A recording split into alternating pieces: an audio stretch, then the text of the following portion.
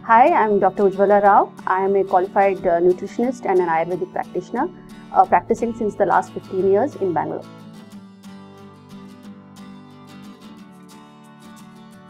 Polycystic ovarian syndrome can be caused due to hormonal imbalance.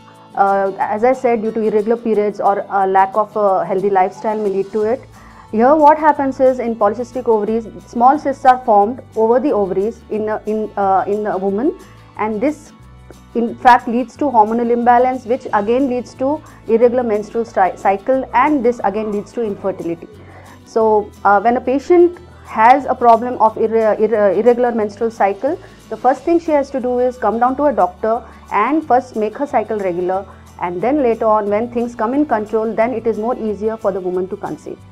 The ovaries make a tiny bit of male hormones called as androgens, and in a normal level there is no issues seen in a woman, but in polycystic ovaries these hormones get increased, that is androgens get increased.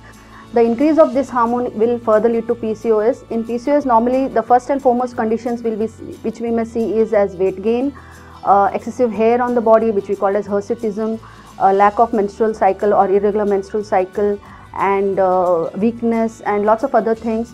And through scans and through hormonal tests and other things, we can detect whether the patient can further conceive or she needs a proper treatment.